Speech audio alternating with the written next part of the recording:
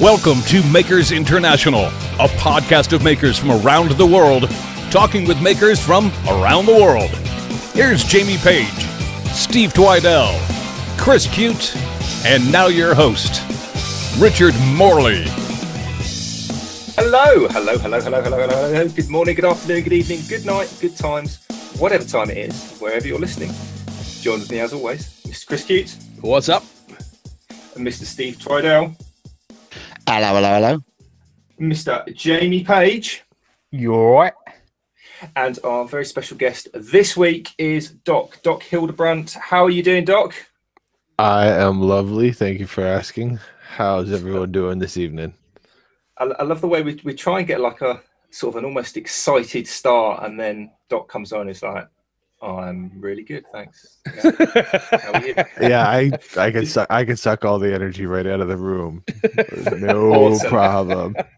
Ain't no one more chilled than Doc. Absolutely. If you've had an anxious day or week or life, we will just sort it all out this evening. Awesome. Got a few kind of housekeeping, normal, boring things that we do right at the start of the show, Doc, and then we'll be right back with you. So try and keep that enthusiasm bottled up, because I know it's about to burst. I'm gonna do what I can. I'll sit here coiled like a spring. Awesome. Cool. So this week's shout outs and thank yous very quickly go to Jim Dockrell, Harneal Media, and our good friend Jurassic Mark Christopher. How are you all? Don't forget, you can also get in touch on all the socials, where Jamie basically frequents to our comments, etc. If you want to leave us a comment, get in touch. We do actually like that, because it makes us feel like we've got friends other than sort of the four of us, which is kind of good. As always, this week's podcast is brought to you in part by Yorkshire Grit, Woodturners Abrasive Paste, our good friend Chad over at Mancrafting, Pam from Highland Boxes, and also Steve Harneal with Harneal Media. If you want to find out more about these guys and girls, I would highly recommend you do, because they're all awesome and their stuff is amazing. Visit our website, makersinternationalpodcast.com/sponsors, and all the information's up there, because Jamie keeps it all up to date, because he's good at stuff like that, and the rest of us aren't, basically. So, Chris, do we have, this is a rhetorical question because I already know the answer, what is our random listener question this week? Yes, we do. And it comes from your better half, which initially got me excited because I thought it was going to be an opportunity to embarrass the crap out of you, Richard. But this is actually... You need an opportunity. Where's my step? This is actually a legitimate question from Hippie Noodle. Hi, Kat. And thanks for asking. She asks, what project have you done and wished that you never would have started? And part two of that question is, and did you see that project through to the end? So the question is, guys, there you go. What project have you started and then gotten into it and then gone, I wish I never would have started this thing? And then did you actually ever finish it, or did you just kind of throw it in the trash? So that's the question. Whoever wants to go first.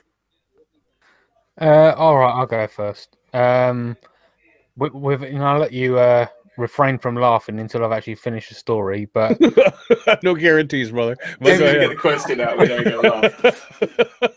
Basically, the vast majority of the scroll saw projects that I do, mainly the Charles Deering patterns, and it's actually turned into a kind of a running joke between me and Charles Deering that every time I start one of his patterns, I kind of write a status saying, "Charles Deering, I hate you." But obviously, after the 30 hours is up and my feet have stopped hurting and I'm able to stand again, then the pattern is done, the project's finished, and I can smile again. So I hate the fact that I've started it and I'm halfway through it, but I'm glad when it's done. But so you've never started a project and not finished it. You've always... No, I've always finished it. All right. What about you, Mr. Twidell? Have you started anything and wished that you had never started it, and then did you finish it? Not really. My problem is I have a million ideas, and I start several projects, and it's not that I don't wish that I didn't start it, it's that I wish I had more time to finish all the projects that I start. That's more it. I've got like an abundance of projects that I've started, and half videos, and even series that I've started on YouTube and not completed and stuff like that, and just time takes over, and I move on to the next thing, and then all of a sudden I think, oh, dang, I was doing that, and people want to see it finished too, and yeah. So my problem is I just start too much stuff, and I've got so many ideas that go buzzing around my head that I've never got enough hours in the day. All right, Richard. I was just going to say, actually, in after Jamie's, like, so basically every single Scroll Saw project, I like that. No, we'll just leave it at that. That's fine. It's fine, Jamie. It's fine. I need the child steering patterns. So yeah, every Scroll Saw project, awesome. And then Steve, I think most of us, I suffer exactly the same thing. It's almost like that sort of attention deficit thing. You get really into something, and then it's almost like the novelty wears off in a way because you get distracted by another good idea, and then you want to do that, and then you kind of butterfly between things and then forget the first thing. I'm totally with you on that. In terms of projects from hell that I wish I'd never started, I've had a couple. They've all of them, they've been commissioned, so I've had to get through. And that's what I think I struggle with mostly, is the fact that I commit to something and then halfway through go, oh God, I wish I didn't do this. But then having to finish it. Do you know what I mean? There's no you can't get around it because you're being paid to do it, so you got to get it done. And I think that's what makes the whole scenario worse, because if it was just for me, I'd be like, no, I'm not starting that. No, just it'll be fine. I can just walk away from that, and there's no consequences. Of course, yeah, if you've been asked to do it, it's a commission. I've got a half-finished Grim Reaper that's going to be wearing a Santa Claus outfit at Christmas. oh, that's right. I forgot. But you know, that thing is awesome too, by the way. What about you, Doc? You got anything that you started and just wish you had never even begun? And did you finish it? I've punted projects all the time. I see something shiny, I get started. It doesn't happen as much anymore. I'm not such a wily rookie anymore. So I tend to see the whole project when I look at something now and not get involved. You know, but there was a time where I would buy cars and tools, and oh yeah, no problem, let me take it all apart without writing anything down or documenting where anything goes. I stripped a motorcycle one time, and it was I ended up with several boxes of motorcycle. There was some motorcycle in that box, no clue where anything went, and then finally, you know, sold it to somebody as a box project for, you know, $50. The ton, I can't name them all. Wow. I bet that's where the whole engine block table idea came from, because somebody took something apart in their living room and then got bored and just went, I'll just put a bit of glass on that, and that's cool. Sure, that's where that came from. Someone took had a piece of plywood on top of it, Richard, and then went, you know, if I got some nice glass, maybe. Hey. It may never be a motorcycle again, but damn, that's a nice table. I actually have a good story about a box of motorcycle bits. I'd very quickly, and it was probably an unfinished project too. There was a guy in Luton in England, where I'm from, and he was a Harley reconditioner. He used to buy Harley Davidsons from around, you know, rebuild them and then sell them. And he bought a box full of Harley Davidson one day off of somebody, and he did the usual thing, phoning up Harley Davidson to find out, you know, parts and stuff like that. And then he went off to lunch, and when he came back from lunch, he had like 1 million phone calls, messages on his phone, and he phoned them back, and they said, listen, dude, go and lift the seat cowling up and have a look under the seat of the bike. And when he did that, it said something like, I don't remember the proper words, but it said something like to Buddy, love Elvis. Oh, you're kidding. No. And he sold it at auction for 1 million. And wow. He was so happy. He was so happy he found that unfinished project. That's a true story. You can look it up. Yeah. Wow. I can't say I've ever been that lucky.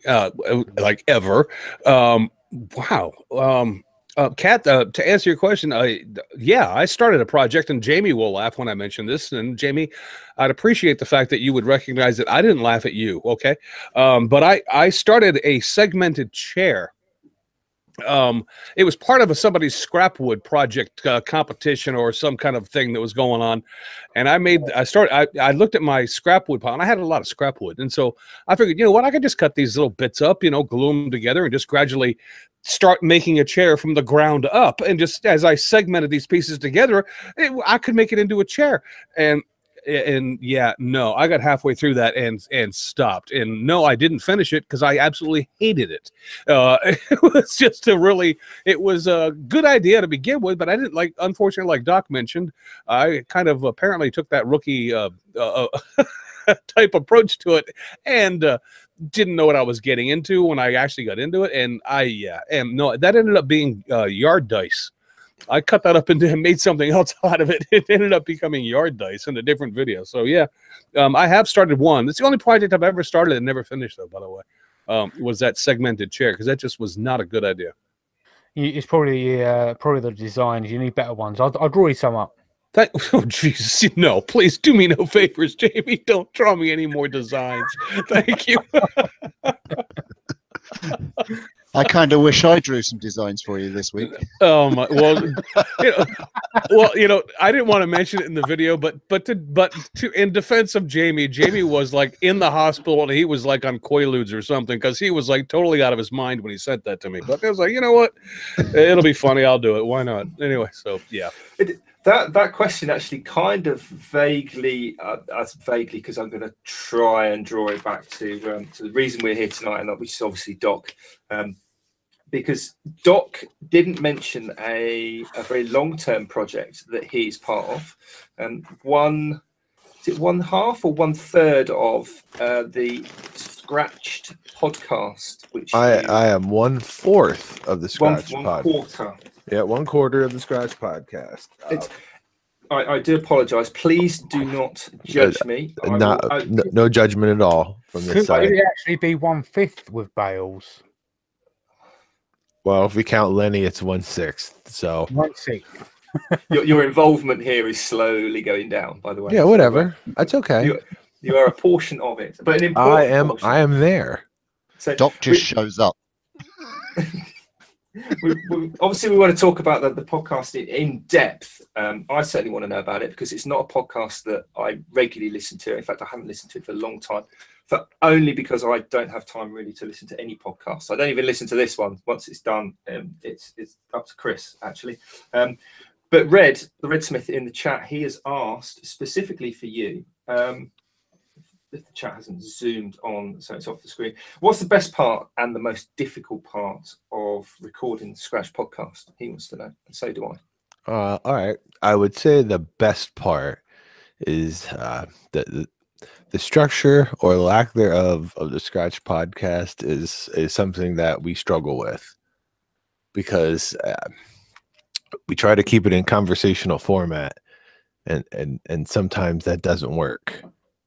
But sometimes you're talking and you've completely forgotten that you're podcasting. I'm just talking to my buddies. We're laughing. We're carrying on. We're having a good time. And there's those fleeting moments where it's like, man, I forgot that I was, we were doing this. I got to watch myself and what I say right here. I could divulge all the family secrets, and I wouldn't even, you completely let that guard down. And I think that must be what it's like, when you're in a good band and you hit that perfect, perfect sound, that perfect rhythm. And I say this a lot, if life's a golf game, you play for the good shots, and that's the good shots. I can definitely relate to that. I mean, I personally speaking, I'm sure the listeners will completely disagree with this. But as I've got to know Chris and Jamie, I'm still trying to not get to know Steve. You develop a much better long-term relationship, don't you?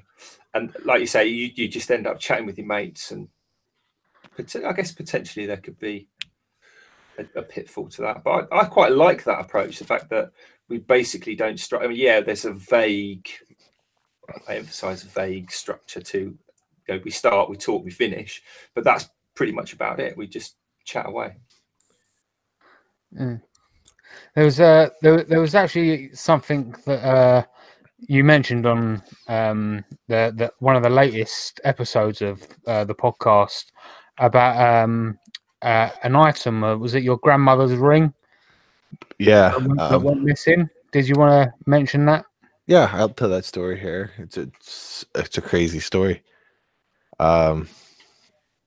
Hey, cousin Paul. My cousin Paul's out there in the chat. Hi, cousin Paul. What's up, Paul? So Hey, cousin Paul. we are going to my mom, my aunt, and my uncle just sold my grandparents' house, which was like in the family for a couple generations. You know, I lived there. I was the youngest generation to live. I lived there with my grandparents before I moved in with my wife. So 1, 2, 3, 4, 5 generations of my family had lived there at one time or another. Wow. So it's been in the family for a while. After my grandmother had passed, they took our time cleaning out all the stuff. Finally, the house sold. We are cleaning it out, getting down to the nitty gritty. My aunt is walking around, you know, looking the house down one last time without the furniture in it. I'll now stop the story and we will cut to about 7 years ago. 7 years ago, it was about 6 months after my grandfather had passed. We're sitting in the front room. My grandmother looks down and notices that the diamond on her wedding ring is not there. One of the prongs in the setting had broken and it's not there. She doesn't know when she lost it. She is devastated. So my family background, Italian American. These are very, very clean people, like overly clean people, like carpet lines all the time, like lines on the carpet from the vacuum, like, right. You know, almost like, you know, when you see like a baseball field and the guys cut the grass just so, like, oh, grandma did it diagonally today, like, you know. So after we noticed that this had happened, we started straining through, you know, as we started cleaning out the vacuum bags, we strained it, the furniture. I went through every piece of furniture myself, pulled all the cushions, stuck my hand down in as far as I could, you know what I mean? If I could take things apart, I did. We shook. I blew things out with the air gun. We did everything we could. We decided about a year after that, you know, it's gone. She may have lost it anywhere. Could have, you know, not have been in the house. We did all we could. So now we'll go back to present day. My aunt is just about to leave the house for the last time. They're about to go to turn the keys over. And, you know, she was kind of feeling like, did I do the right thing selling the house? Should we have kept it in the family? You know, she asks, you know, please, mom, dad, send me a sign, you know, let us know we did the right thing here. So she turns around, and I guess just the way she turned around, she saw something on the ground, like shined in the light, and my grandmother's diamond was right there on the ground. Wow. So my grandmother, so my aunt picked it up and left. It was just, wow. It must have been in that couch in the front room, because that was like, there were literally the last 2 things to go were like a love seat, full-size couch combo. And it must have been just the way they picked it up and spun it, or, you know, that's wild. That's wild. That's crazy, right? That's very, yeah. That'll wake you up. Okay. Well, yeah. You know, I would take that as a sign of, it was good that we sold this place, because, you know. Yeah. Well, it's funny, because if you knew my grandma, it was be like, well, it might not be a sign that you did the right thing, but there was no way that she was going to let somebody else have her diamond. Oh.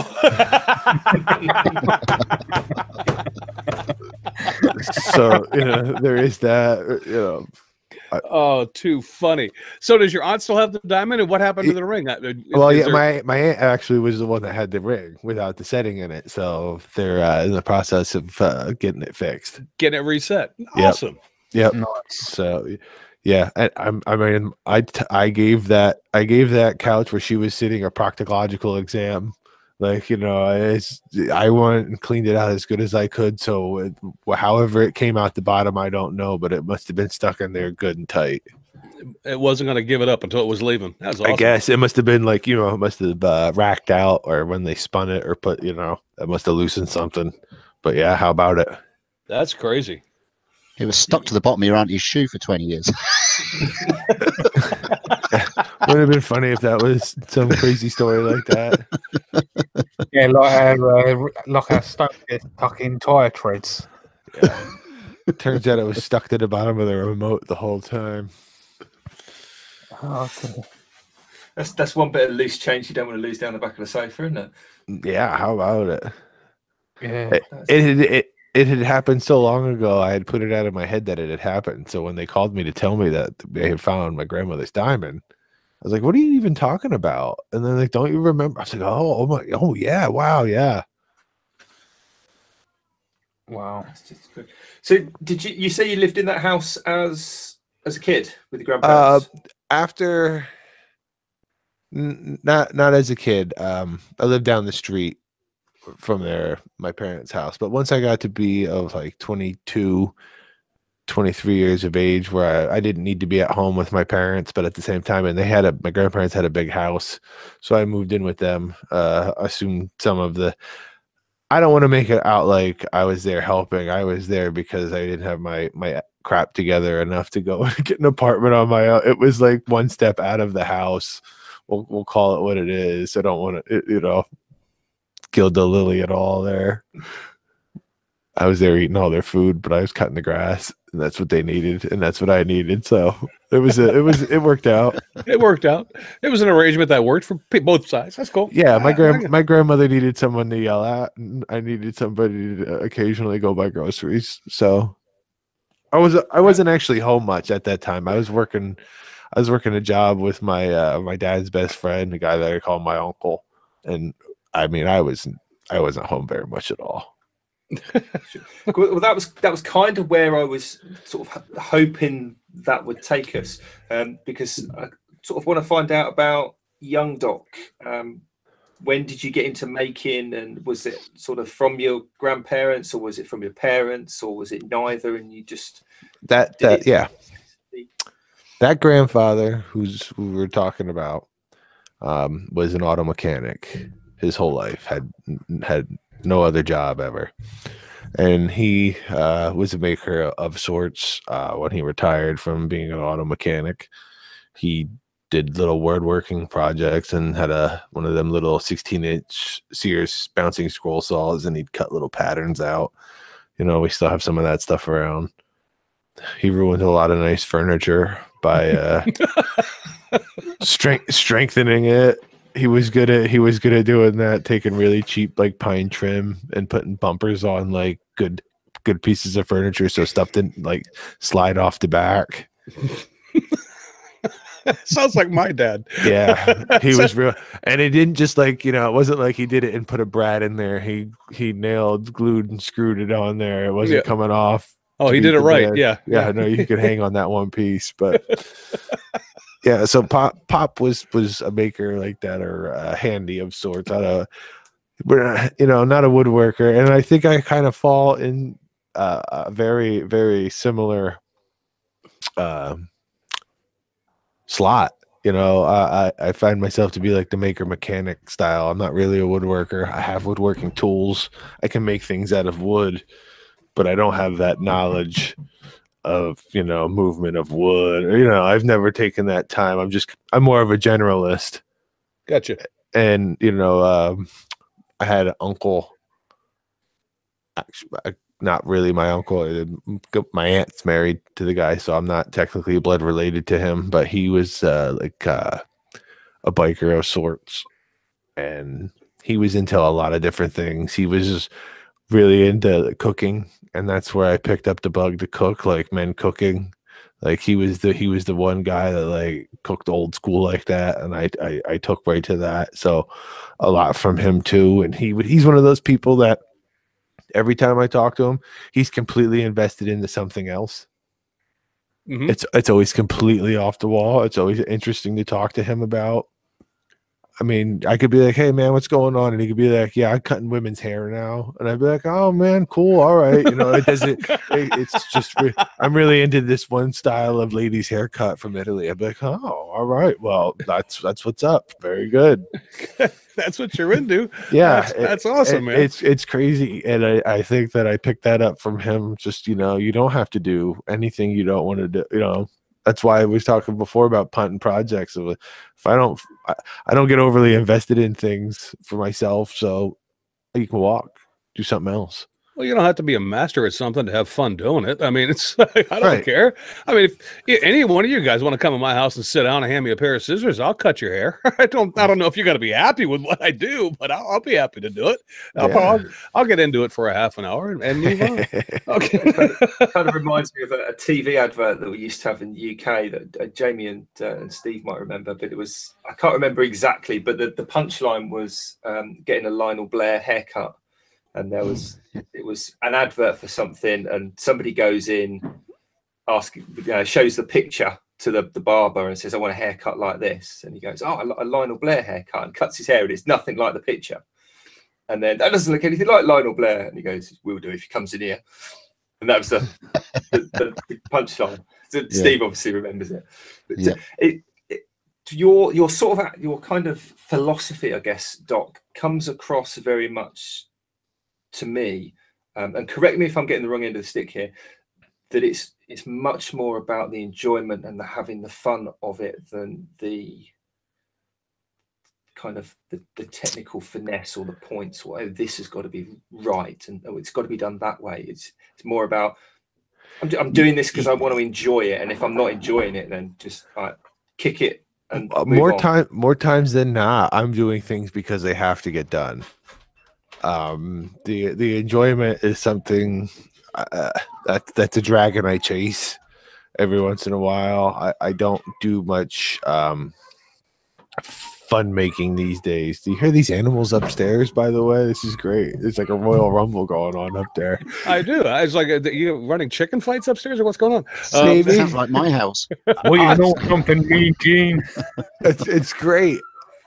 Well, Doc, we should explain to people that you're actually an electrician by trade, right? Yeah, so, I mean, I'm a tradesman. I work with my tools all day. So, yeah, coming home and picking up tools for fun, it's like my father was a professional photographer, okay? And I always wanted to learn, maybe it was, want to look up to Dad and be like him kind of thing as a kid, but I always wanted to learn photography. And the last thing he wanted to do when he got home was teach his kid photography. He was like, "I've been doing this all friggin' day. Are you kidding me? Let's go use a saw. I want to go make something." So it's like, I can totally understand the not really enthused to go out and use tools for fun, because I do this 5 friggin' days a week for 80 hours. Yeah. I've recently changed jobs back. I've gone back out into the field to a job I had about 8 years ago. So everything is changing again, and I've been working on my house a little bit more lately, that kind of stuff. So the making, like I said, it's more of have to than one. I've been really kind of not hurting, but thinking about spinning something on my wood lathe coming up sometime soon.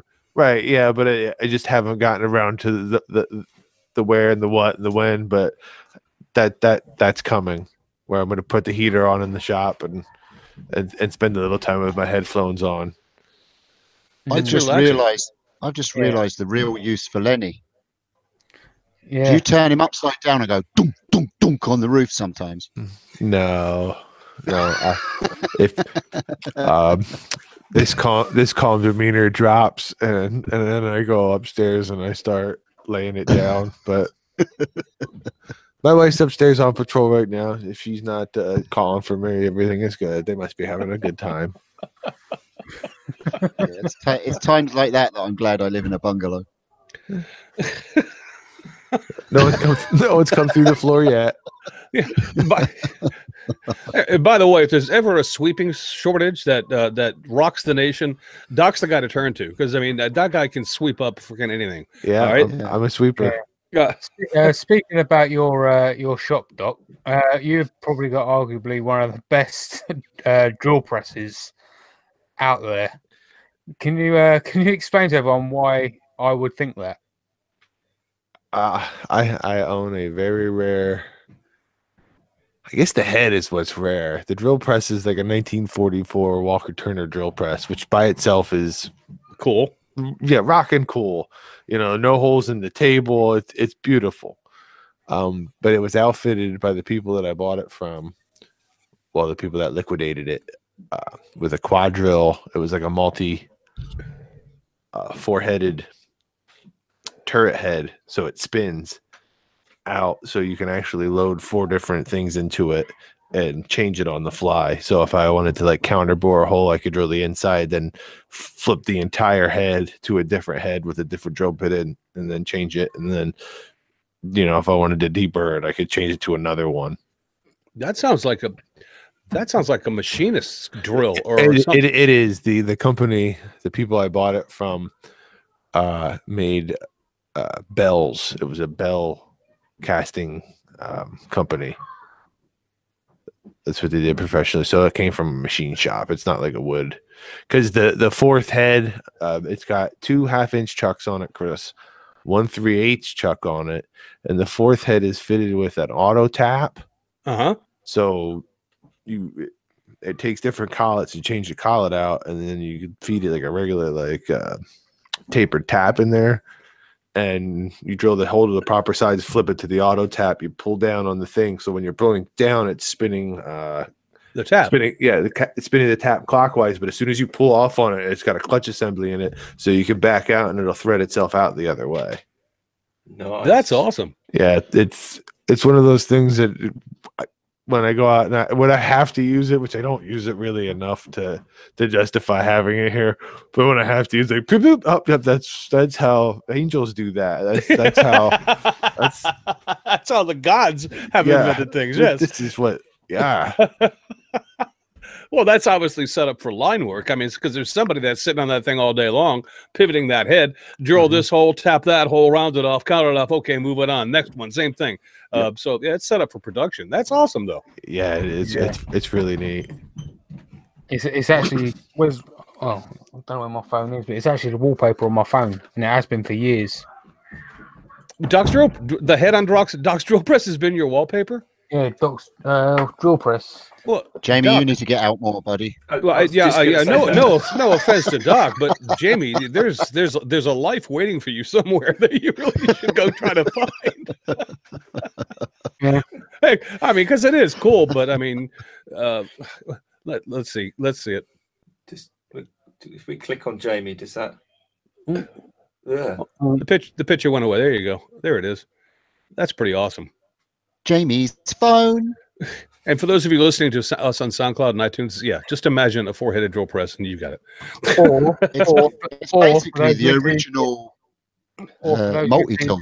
On iTunes and SoundCloud, come over to YouTube. Yeah. Yeah. So how did you come across something like that then, Doc? I mean, that's not an off the shelf. A friend of mine happened to be in the right place at the right time. He was helping this company clean businesses out. He went into this place. He took a bunch of pictures, and yeah. Do you want this? I had to buy another drill press with it to get that one. It was a Craftsman 150. It really broke my heart. I had to sell it, but I didn't have enough money to keep both of them. I kind of overextended myself to buy the 2 together, so I had to flip the one. The one didn't come off a truck. It went from my truck to another truck right in my driveway. Oh, awesome. Yeah. Why? My buddy was waiting there with cash, so. Hey, that works. Cash is good.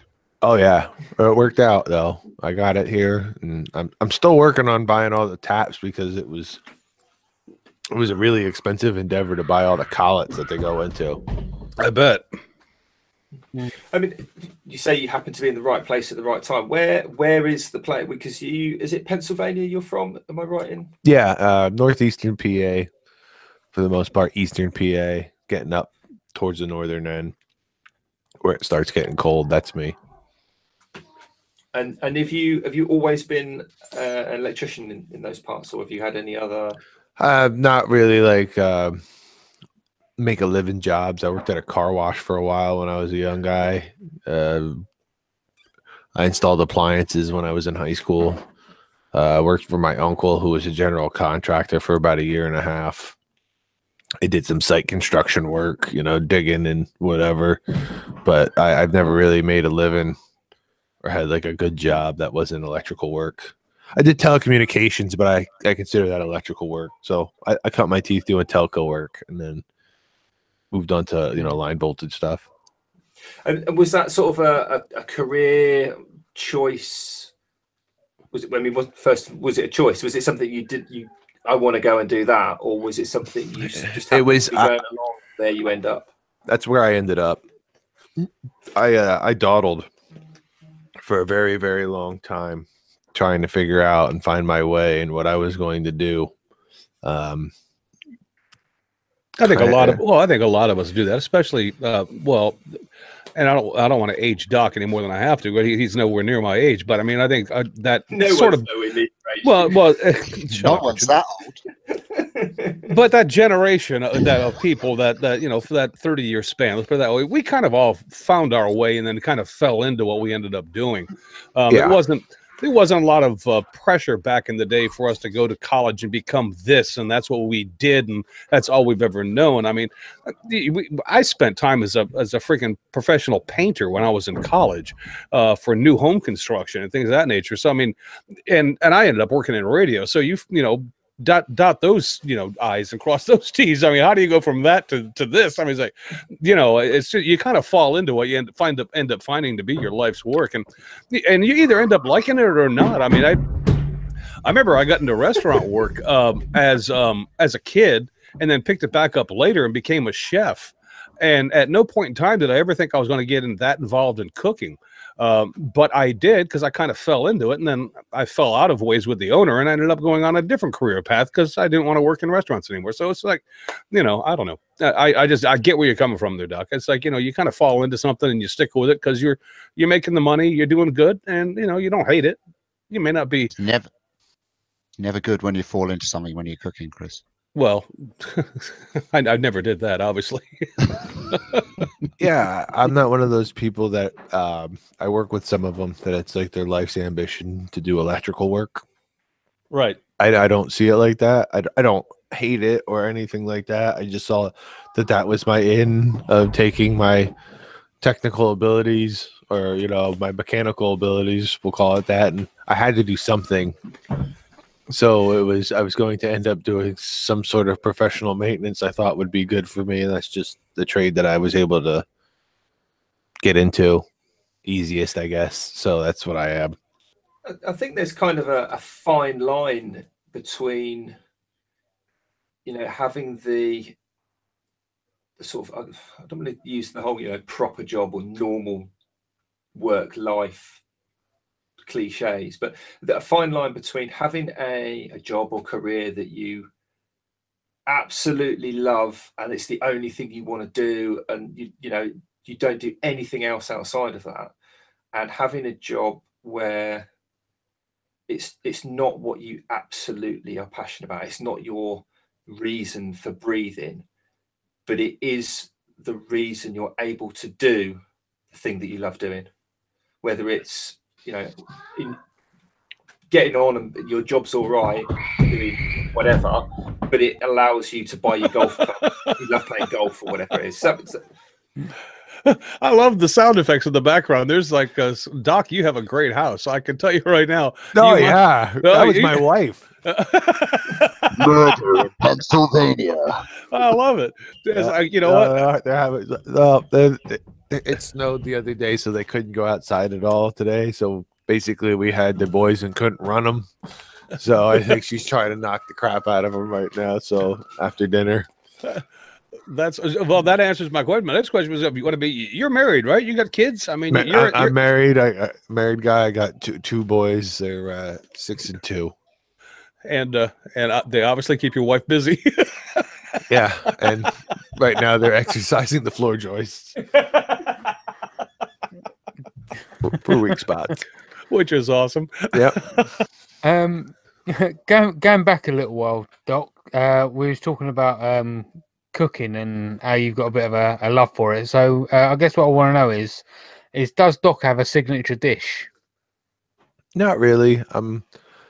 I can cook like my grandmother's grandmother. Like I learned that immigrant style, and I can cook things from scratch, like Italian food. All right, I'm gonna bet just on an off chance bet that Doc makes one hell of a lasagna. I bet you can probably put together a lasagna that will sit me down for the rest of the evening. Oh, it'll put a hurting on you. I knew it. One of them half sheet pans. If I make a half sheet pan of lasagna, it weighs over 10 pounds. Oh yes, Yeah, yes. I make my own pasta. That's something I really enjoy. So as well as cooking, I do a lot of stuff with dough, baking, a bit into bread. I don't do much savory baking like cookies. Yeah, I don't either. I make chocolate chip cookies for the boys, but like I've never really attempted or wanted to make a cake. Be like, oh, let's bake some cakes, but like bread and stuff, I'm into that and that kind of cooking. Nummy. I mean biscuits. That too. Yeah, whatever. Whatever you call it. Whatever you want to call it, it's fine. Yeah. I'm just happy we're eating. Awesome. Oh dear. So do you do most of the cooking in your family, or you just kind of switch off with your wife and whoever has the time, they decide to throw something together, or is it mostly happy meals? No. No. I do all the cooking on the weekends, and I probably cook 2 or 3 nights a week. Oh, awesome. My wife is a teacher, so she has a full-time job as well, and if she has at different times done all the cooking if I'm working on something on the house or working late or taking on another job or whatever. But more times than not on the night that she cooks, if I don't have anything that I'm actually physically doing right then or have to be doing, I'm going to be up over her shoulder and I'll probably just kind of like tag in and start doing it. So the things that she does are pretty well defined as her meals, and gotcha. Yeah, it's one of those things. I don't know. My wife does that to me on the weekends because I predominantly cook every night of the week for my family when my son was here, and even now I still do. But my wife has a habit on the weekends where she's home and she's not doing anything, that I'll be in the kitchen. She knows what we're having for dinner and she wants to come in and supervise. Oh man, hey, you want to get on a cook's nerves? Look over his shoulder. It's like get out of my kitchen and get out of here now. Yeah. No, I don't need that. I don't do well with that. No, me either. It's pretty funny though. I do a lot of cooking. I cook at my parents' house. I cook at my in-laws' house. And one time I was over at my in-laws and we were doing something like that, and someone came in and questioned what I was doing, and my mother-in-law ran her out of the kitchen. She's like, "Leave Jared alone when he's cooking, or else we don't need to have a scene, especially he's probably been drinking wine." So I was like, "Oh yeah, I'll tell you right where to get off the bus. Here you go."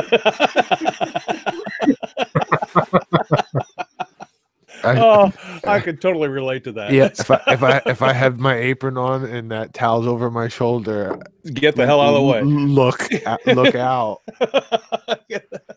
I love it. Yeah. I have to sort of confess, in terms of cooking personally, I don't dislike cooking, but I don't enjoy it like some people. I mean, being a chef, Chris, and enjoying your cooking, Doc. I know there's people out there who either are or have been professional chefs, and they absolutely love it. But for me, it's like a functional thing. You have to cook in order to eat. You have to eat in order to carry on doing what you want to do. But having met and been with Kat, she is an awesome cook, and I am more than happy just to stand back and let her cook some amazing stuff. When we were on the road trip this year, we went and stopped by Al's Hack Shack. And yep, he's another former chef. Yeah, well, exactly. For anyone that doesn't know, Al still is a chef, and he cooks like he makes in the Hack Shack. Mm-hmm. I mean that in a good way. Anyway, we're clearing up after tea, whatever day it was, and I think he barbecued a chicken. And that sounds like a fairly simple thing. It's the most amazing barbecue chicken I've ever tasted in my life. You've got to get the recipe. Anyway, so we picked all the bones clean and put them on a plate. And I said to him, where do you want this? And he goes, just put it in the fridge. And I was like, no, the plate with the chicken bones and stuff. Because what I meant was, if you've got a bag or something to put it in the bin to get rid of it, that's what I meant. And he goes, yeah, put it in the fridge. I'm like, what are you going to do with those? He goes, I'll roast them in the oven and then I'll make them into a soup. Make chicken broth, absolutely. Exactly. Well, that's how you make stock. I didn't know that. I don't cook. Cooking for me is 3 minutes in the pinger or read the instructions on the back. That's my thing. Macaroni and cheese and mix it up and we're good to go. Basically, yeah. Or you just sit down at the allotted place and you start using the diggers from the outside in until you get to the plate. That's my knowledge. So then Al starts, going through teaching me, because Kat's like, yeah, you can do all this. Make this soup. We started making chicken soup with the chicken bones leftovers, because I've said on the podcast before, and Jared, you'll know into this. Kat will make a roast chicken for Sunday roast, and then all the leftovers get put into a pie. So she'll make the pastry for a chicken pie on a Tuesday, and with the pastry that's left over, she'll make like little cakes and tarts or whatever, mince pies, that sort of thing, because everything that's left over goes into the next thing. Well, now we're using the chicken bones, and like lunches 3 times a week is the most amazing chicken soup I've ever tasted in my life. It's just way ahead. I don't know, and Doc probably will concur. Cooking and spending some time, if you enjoy cooking, and a lot of people just need to get into it to find out they enjoy it. But it's a type of making in its own right. I mean, it's just the fact that it's a necessity, of life is one thing, but if you can turn it into a making kind of thing, I mean, I enjoy the hell out of cooking. I really do. I enjoy it because you're actually building something, and when it turns out right, oh boy, brother, it. It's like, oh yeah, that was good. That's for sure. I totally agree with everyone. Yeah, it is a very similar making mentality and knowledge base. I enjoy eating first and foremost. I enjoy learning about cooking in terms of. I think I'd be quite interested if I stood next to a chef all day and listened to what they had to say about how they do things and why they do particular things and stuff like that. The actual standing there and doing the cooking is not. I don't dislike it. I don't find it boring or uninteresting, but I don't get that same level of enjoyment out of it as I do the sort of the knowing why they do, just why they cook the bones up and why they do that, as opposed to actually doing it. If that makes sense. I don't cook either. I'm not very into cook. I find that if I cook, I don't want to eat it afterwards. That's probably because I'm a really bad cook. But what's gone into it. My hunger just disappears. But I do a lot of baking. I'm the baker of the house. I'll bake bread and I'll do sourdoughs and I'll do anything to do with the science of baking. I love that stuff. But cooking, no. Well, see, that's actually not that unusual, because I mean, when I'm in the kitchen and I'm cooking and I'm spending like 3-4 hours making a meal, by the time that meal is done, I'm not hungry because I've been smelling all the bits as you put it in. Well, it's not only that. It's just I've been smelling it and doing it for so long that by the time it sits down to eat it, it's like I'm not hungry anymore. It's like cooking for Thanksgiving dinner for 12 people. You spend hours in the kitchen doing it, and by the time everything's done, it's time for you to eat, and you go, I'm really not hungry. It's like, I'm done. By the time it's done, I've eaten so many of the raw ingredients. Who could ever possibly be hungry? If I'm making lasagna, I've eaten half of the thing of mozzarella. Probably some other stuff. That's how I eat. I cook. Exactly. So, I couldn't possibly slice 2 loaves of bread. I've sliced half of 1 loaf and eaten it while I've been working on.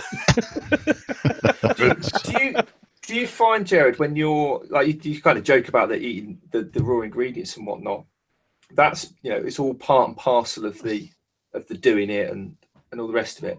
But do you find, to kind of put it back into the electrical side, again, we've kind of touched on this already.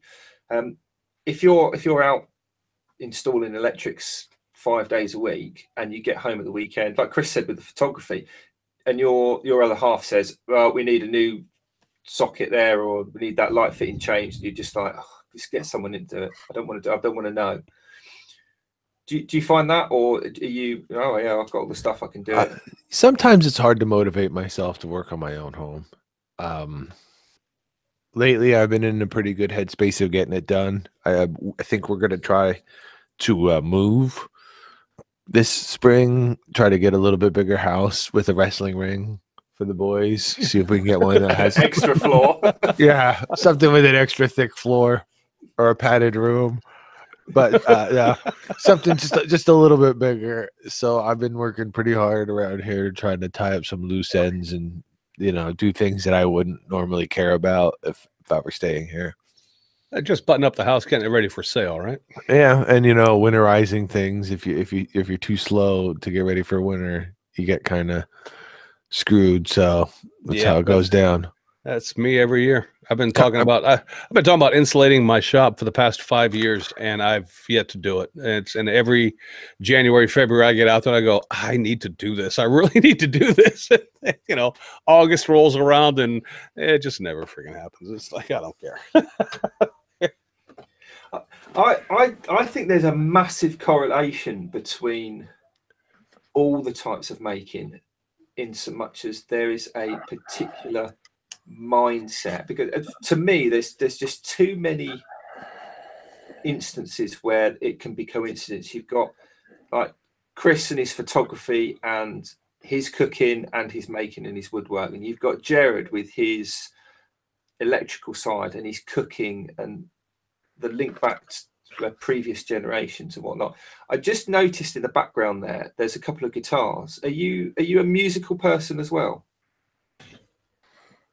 Sorry, he's trying to eat his tea. No, I am not, like the guitars would suggest. I have a different type played, and I can, but not well. Not like you've had my buddy Eloy on the show, our friend Eloy. Like I can't just like pick up the guitar, start noodling around, and start singing. I can learn a song and play a song, and I can noodle little bits, but it's not effortless. It's not one of those things I can do without thinking about it. See, again, I think there's a correlation there with music and making, because we don't all make stuff out of wood or stuff out of metal or whatever it is effortlessly, you know, but there's a desire to want to be accepting of it's not going to be perfect, or I'll do it to that standard because that's the level of enjoyment I get out of it. I just find that there's too much of a coincidence there to not be connected. I think it is. Anyone else thinks? I definitely think it is. I mean, and Doc, I don't mind telling you, that's a cool ass bass you have behind you too. That's a 5-string bass. Yeah, which would suggest I could play it, but that's not the case. No, but it's not a usual bass. You don't normally see a lot of 5-string basses, and that's pretty cool. And that's probably why you got it too, right? Yeah, much like a welder, they'll sell you a 5-string bass no matter if you can use it or not.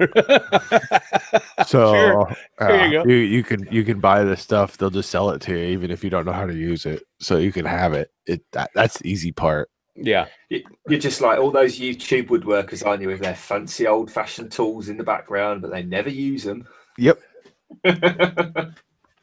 Yeah, that's me. Just so everyone's clear, that's perfectly acceptable, by the way. And it's probably most likely they probably do use them. They just don't film using them. But you know, whatever, it's okay. We're getting on time, boys. So we probably got to start thinking about wrapping this up. Anybody got any shout outs they want to do? Yeah. Jamie, go for it. Right, but before I do mine, I've got the old Jamie's page. God, here we go. There's 10 minutes gone. All right, go ahead.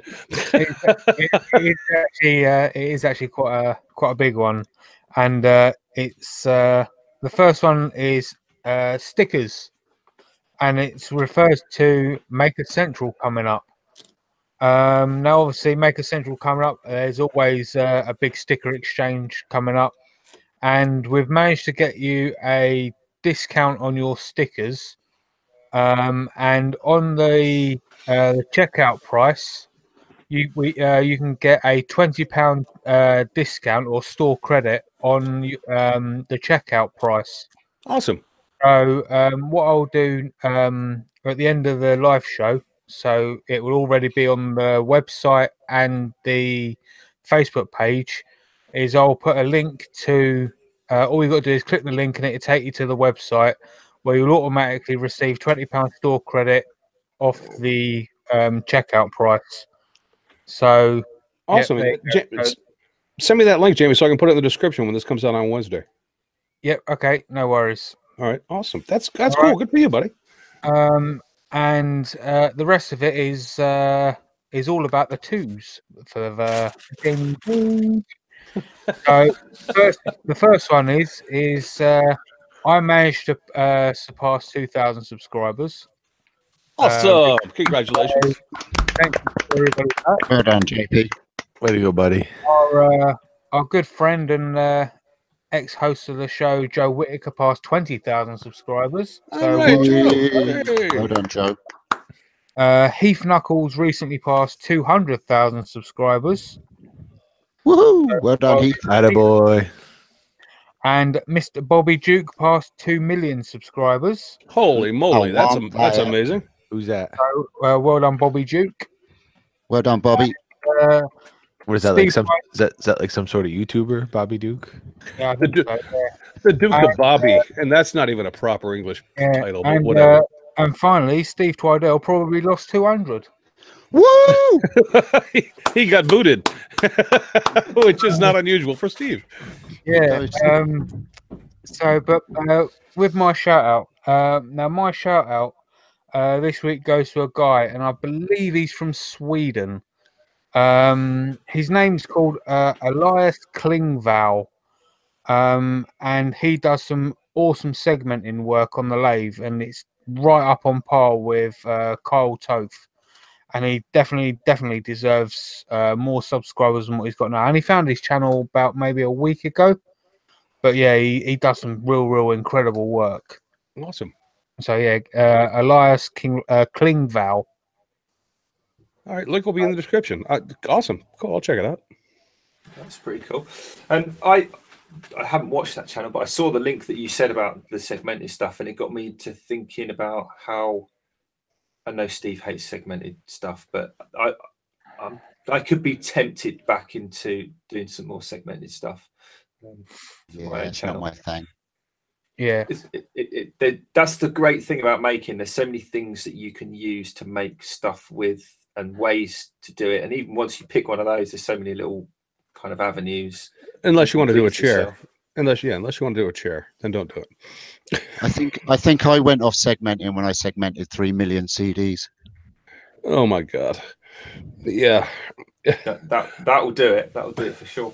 So before I mention my shout out, which actually I think is not necessarily a turner, but I found him through turning. I just want to kind of redress the sticker thing, if I may, very quickly, Jamie, because I don't think you mentioned it. The company that Jamie's talking about is the company that we all individually use for our own stickers, and also for the podcast stickers, and I also use them for the road trip stickers as well, so we can vouch for the quality, etc. and the ones that we got were actually the kind of the cheapest ones that they did as well, and they were still good quality stickers. So if you wish to improve your stickers by paying a little bit more, then that's obviously your choice. Yeah, they're really good for putting up in high spots. They take altitude really well. Yeah, well, Steve took a massive roll of my stickers and was slapping them on everybody's face. So we know I almost got a few slaps back. Well, I was going to say I've actually got my sticker on the back of my phone, and it is now admittedly looking pretty tatty, but that's got no plug. It's got no coating on it, because you can, like Jamie said, we got with the cheapy ones.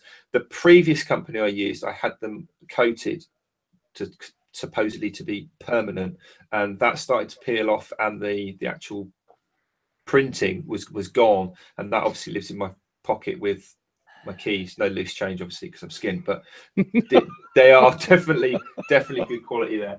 And you know, that's that. But back to what we were actually talking about, shout outs. Thanks for reminding me, Steve. My shout out, I hope I get this right, because I was organised this week. Whoa, I know, hold the front page. And I sent Chris this, what, Tuesday was it? Yeah, it was really very early. Yeah, I'll give you that. Because I knew I'd forget otherwise. So my shout out this week is a guy called Mike Pickett. On Instagram, he is Knot and Burl Woodworks, but he also has a YouTube channel, which is where I found him, because he does all sorts of little makey bits. He does a bit of turning and this, that, and the other. And he put me on to a new method of turning slimline pens, because I was always put off slimline pens because I think they always look like someone's tied a bootlace around a sausage. Too tightly, and I didn't really like them, but he does a slightly modified version of that, which I know isn't new, but it's awesome. So go and check him out, and he's a really nice guy as well. So yeah, awesome. Mr. Twidell, do you have somebody that you would like to give some love to this week, besides your besides your doctor who prescribed you wonderful medication? She did. She was a very good doctor. It's cool meds. Thank you, doctor. Yes, I have a shout out. A guy, R. Humphrey. I've only been following him a short while, but he's been doing some really cool inlay stuff with bowl turning. So basically what he does is he takes the bowl blank, and he routes out designs in into the blank. Then he fills that with resin, and then he turns a bowl, and he turns it so thin down to the bottom that the design then shows through the bottom of the bowl when he's hollowing it out, which is a really cool idea. And he does some really awesome designs. Now, what I liked about one particular video, which is his most recent video, it was kind of a puzzle effect. He routed out a puzzle in the bottom of a bowl, but he wasn't afraid to show his failures. And I like that in makers. I like it when people actually don't do all the special editing and all that, and they actually show their mistakes so others can learn from it. And he said that the mistake that he made was using the wrong resin. It was a 30-minute fast drying resin, and it got a lot of bubbles in it. But it still looked like an amazing bowl. But check him out, R. Humphrey. Yeah, very good channel. Got it. Cool. Doc, you got anybody that you want to give some love to this week, or just kind of I just want to spread some love all around. Send love to you guys and everybody out there in the chat. There you go. Anybody listening? Doc's an equal opportunity lover. Yeah, big lickety wet kiss right in the face from Doc. He's the Saint Bernard of wet kisses this week. All right. That's awesome. Richard, I don't have a shout out this week. I haven't had a chance to spend much time with YouTube, so I guess that's pretty much it.